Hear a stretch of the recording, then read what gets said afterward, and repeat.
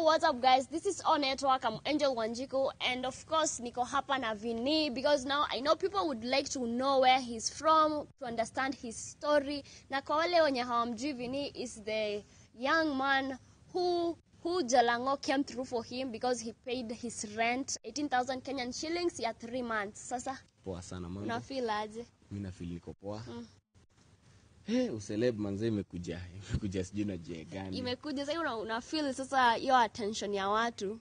No, mimi si ati na feel vizuri, si ati na sinafurahia because nimetrend. Sija trend venye I wanted to trend. I wanted nilikuwa nataka my music career ndo initoe, but it may turn out different. Okay, so before we get even to that, people would like to know like sasa Vini ni nani na ametoka wapi? Okay, mimi naitwa Vincent Mboya, all the way kutoka Kilifi. Nimegrow Mombasa, nimezaliwa Mombasa, nikagrow Mombasa, but right now my parents are in Kilifi County in Mtwapa. And I came to Nairobi just after studies to come just look for greener pastures. Okay. Because unajua watu kama sisi we have nothing to ya kurithi. So we need to work hard. As soon as nilikuwa nimegonga. So after like umemaliza form 4 you came to Nairobi? Yeah, after form 4 then I did some college course and then I came to Nairobi. Oh, okay. Yeah. So that was in 2018. Okay. So I came to Nairobi and then nilikuja, by then I wanted to become a comedian, by the way. That's why ukiangalia Instagram page yangu nimeroll na maselebu wengi. Kama the president of comedy unamjua? Eric Omondi, yeah. I have his number. Oh, okay. Even in fact Eric Omondi, I did a show with Eric Omondi before me coming to Nairobi. It was in 2016. In some hotel in Mtwapa whereby he came to perform. So by then nilikuwa najichocha as a comedian. So nikaenda kuomba nafasi, then I did the show with Eric Omondi. Mpaka akanipatia namba yake. Nikaikram mpaka leo naijua namba ya Eric Omondi offhead. Okay. Yeah, so and then nilipokuja Nairobi, tried auditions at Churchill here and there. At least kuangalia if things would work out. But nikaona in Kenya, you being a comedian, stand-up comedian, that is, you need only one platform, Churchill Show. Okay. And Churchill Show platform, back then, before the COVID, kulikuwa hivi. Kulikuwa kumejaa. So mimi nikasema, because I was a rapper and still a comedian, I was like, let me drop comedy. To focus na music. I focus now on my music. So that's when nika drop comedy, nikasahau kabisa story ya comedy. Sasa ndio sasa nikaingia story ya usanii hip hop. Yeah. So you've been doing music since then? Yeah, since then, kwani when was it? Since Since you dropped now the comedy? Yeah, 2020. Yeah, 2020. Oh, okay. Na sasa because now you are doing music hip hop genres, so like kuna wimbo zako zenye release? Ngoma moja. Nilifanya ngoma moja. Yenye kwa YouTube Sky Kenya, go there just search Sky Kenya and then utaona hiyo ngoma yangu iko hapo. But because of financial issues here and there. Na tena unajua when I released my first song, by the way, nataka kukwambia msee uko hapo nje, never give up. When I released my first song, nilijaribu kupush. Yeah. Nilijaribu kupush. Kupigia wase wa media nini. Watu wanambia ngoma si kali, sijui here and there blah blah blah. Unaweza ukatuimbia kidogo tusikie? Hiyo ngoma yangu? Okay, inaenda hivi. Ati sky fly sky high sky fly sky high sky fly sky high sky fly. Eti ukinita sky popote nitaitika, ukitaka nipe high pia nitasalimika. Situmiangi mangwai, mimi kijana wa kanisa mundadhani italai sababu sikaika. Kama fans nitapata toka coast mpaka jiji. Niwe mbwana Samantha ni mchenge hadi OG. Ni rap mwendo wa faster kama surf kama 4G. Na tabu watapata kwa ma-radio na ma-TV. Hizo ni bas. Nakwambia si unaimba poa. Hey. Na si ungejaribu leo dinare challenge ama ulijaribu? No, yeah, I tried it. I tried that on the channel and then I posted it on my Instagram page. So back then, nilipotoa ngoma yangu ya kwanza, which ikanivunja moyo, singeweza kunini tena. But niko tu nafanya tu ma freestyles, nikisikia tu mistari, nachukua kitabu yangu iko pale, naandika. So lakini like we go back kidogo, when you came to Nairobi ulikuwa unaishi na nani? All the way through, I've been staying alone. You came here alone? I came here. I have no relative in Nairobi. Wow, okay. I'm all alone. That was a very bold step. Yeah, it was a very bold step. Even in fact, my parents, my mom, she's always very happy because still, like, since I came to Nairobi, I've never called her mom eti nimeshikwa. Like anaonanga my steps, even her, she feels happy. Anaona napiga picha na kina Churchill back in the days. Na ndo nilikuwa nishaingia tu Nairobi. She's happy, like uni Churchill tumuona kwa TV and today is with my son. Anaona venye unajituma. Yeah, so back in the, so mimi nimeanza kujituma tu kiusanii since kitambo. Na sasa venye ulikuja, like nani alikuwa anakupatia financial support ukiwa Nairobi? Juu I'm very sure like venye umeanza comedy, unajua wasanii wanangangana, so hauna ile pesa. Nani alikuwa anakusupport? Me live alone, like me wange nikijaribu usanii hata kwanza hiyo comedy. I was doing my part-time business. Ya kufanya nini exactly? Nilikuwa nauza ma paper bags, like some supermarkets in town. So I was doing my business na bado nikijaribu usanii. Because unajua niliona kuajiriwa, in some way waga inafungia msee. Because you need to report to work 8 to 6 p.m. ama to 5 p.m. Then maybe auditions za Churchill inafaa kwa siku. So uwezi kuwa unaombanga na nafasi every time. So mimi nikasema kuajiriwa for now, let it stay aside. If it's something which will favor my schedule ya ku make it na usanii, it's fine, but kama sivyo, let me stick to doing my business. So ulikuwa tu una hustle hapa kule ukifanya mambo ya usanii. Yeah, and then sasa ndo nikakuja sasa nikaangukia sasa job ya kwa MC. Okay. Sasa unajua MC unaifanya usiku. So mchana umeenda auditions, umefanya biashara, usiku unaenda kwa MC. So ulikuwa na MC kwa ma events ama kwa ma clubs most of the time, ma road shows, yeah. Oh, that's nice. Yeah. Na venye sasa ulikuwa unafanya usanii, ulijaribu ku reach out to anyone mwenye anaweza kukusaidia, calligraph ama wasi wenye wanafanya hip hop, your genre of music, uone kama mnaweza work pamoja? Yeah, I remember there's a time I reached in calligraph wakati nilipotoa ngoma yangu.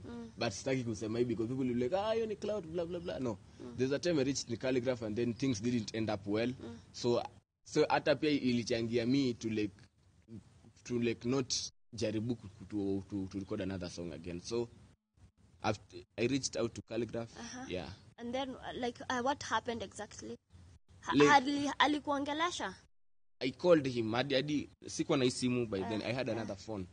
So like I called him, then he talked to me rudely. Aliniambia kitu kingine mbaya yenye sitaki kusema. Tuambie, tunajua maybe watu wanataka ku understand because of course kuko na hizo hardships like when you are going about your music or usanii na ni ngumu. So wewe hiyo ni challenge yenye ulipitia.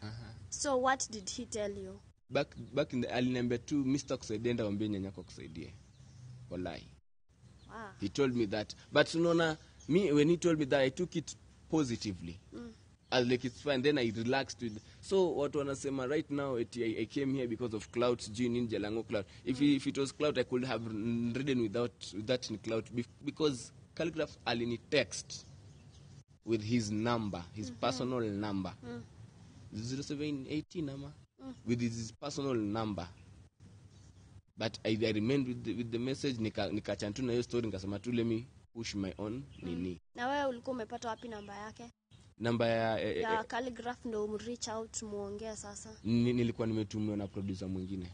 Okay. Yeah, niambia hiyo ngoma yako ni kali bro, usikizishe calligraph. So me personally I didn't reach calligraph to tufanye collab because angeniambia anilipishe na siko na do. Okay. I just wanted him kuisikiza and then ananiambia hey bro, do ABCD ama bro, it's good, just keep pushing. Yeah. Okay. So of course umesema hiyo ili kumotivate ku work harder. Yeah, it motivated me to work extra hard. So me wakati sana nafanya kazi ya himself wa club, most of the time unapatanga do. Okay. So nilikuwa naishi kwa nyumbani kadogo, nikahama nikaenda kwa nyumba kubwa. Then sasa nikahama nikadusa kwa nyumba ya 6k sasa nilikuwa naishi. So hiyo nyumba yenyewe ulikuwa unaishi na kwa hiyo kidogo ulikuwa unalipa how much? Nyumba ilikuwa naishi kidogo nilikuwa nalipa 35, ilikuwa single. 3500. Alafu you moved to a bigger one. A one bedroom. Wow, hapo ulikuwa unalipa ngapi? Nilikuwa 11k. Na ulikuwa una manage. Nilikuwa na msi wakati huo ni gigs after gigs after gigs. So wakati sasa ni corona venye ilitu hit ile the first time ile ndo I moved mbio kwa nyumba 6k. Yeah. So but hapo bado ulikuwa na 2 gigs ama? No, sasa je iliposo wakati huo sasa nilikuwa nimesave to do. Okay. Na bado nilikuwa nafanya biashara. So ulikuwa unajimanage, unaweza kujilipia. Sasa ndio nilikuwa najimanage hapa na pale kidogo, najilipia rent kidogo here and there. Yeah. Because people would like to understand sasa how it came down to you now. Sasa umekosa dio rent ya hizo miezi 3, alafu ukauliza usaidizi kutoka kwa Jalas na Kamene. Yeah. Okay, so it happened.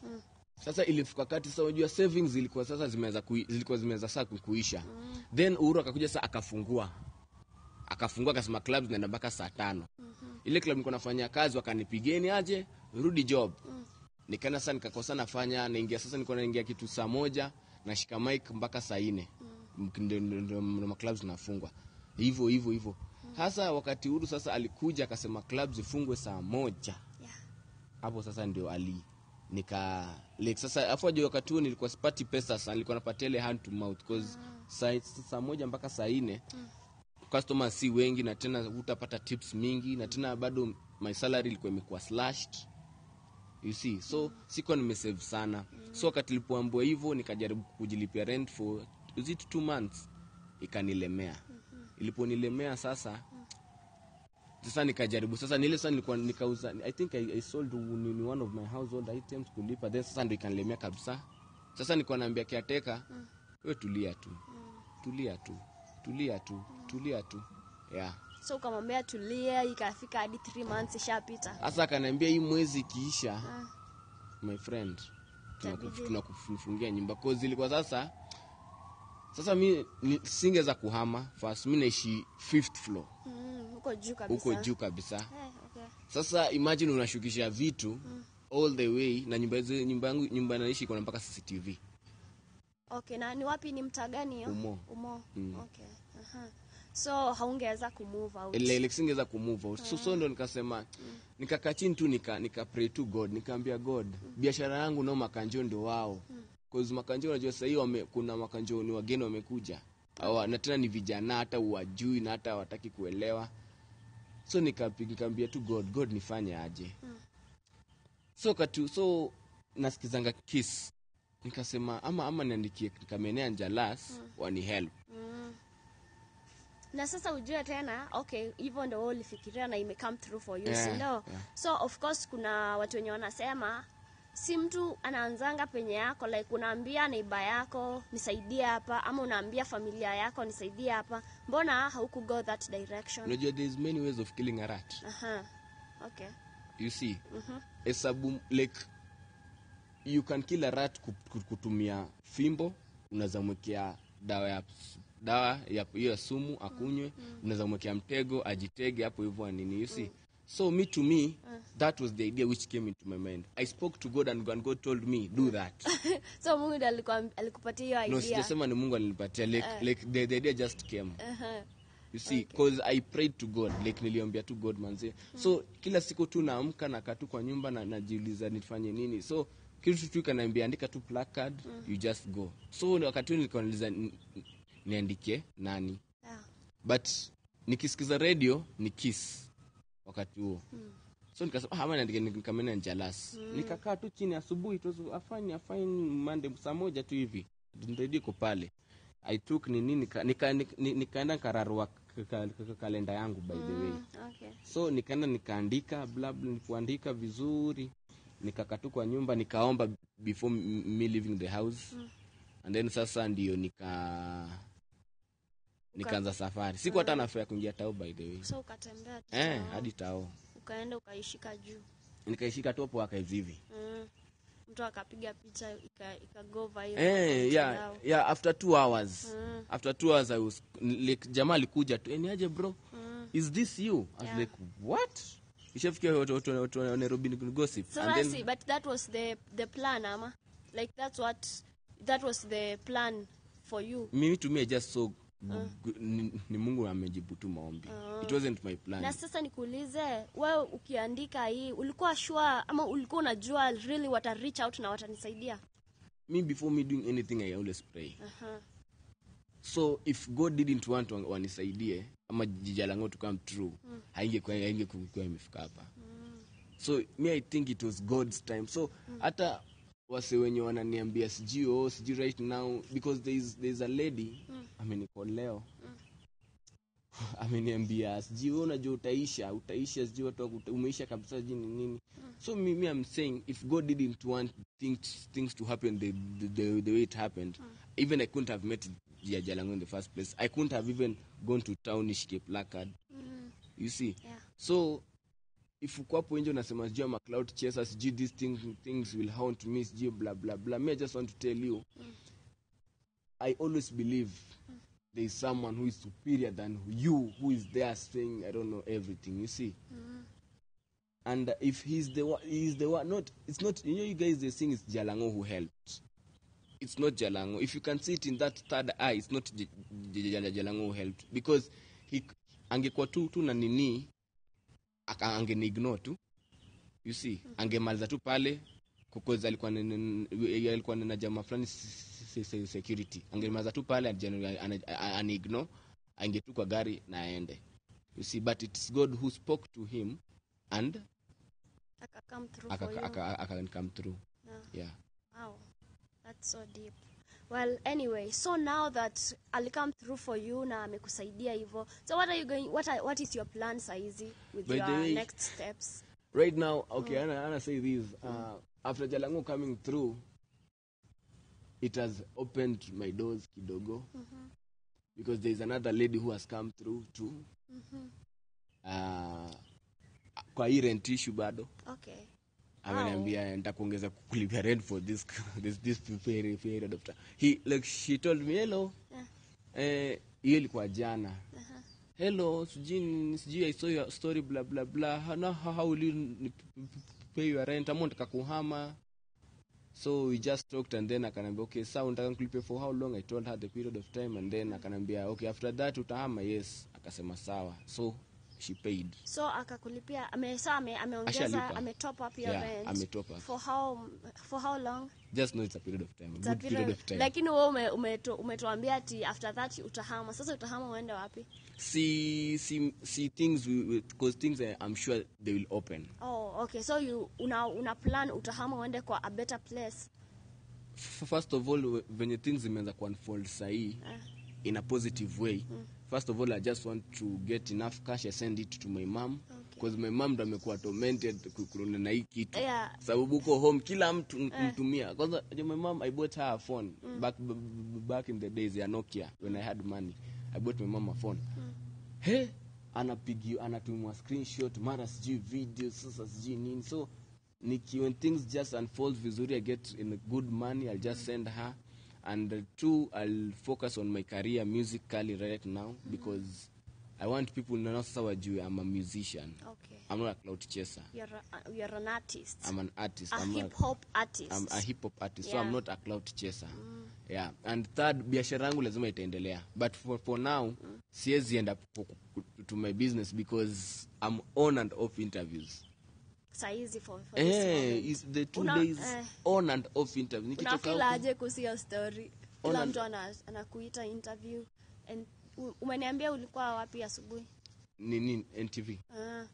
They are doing an interview on you. Nation Center. We have something there. So before I came nilikuwa Nation Center walikuwa ameniita. Okay.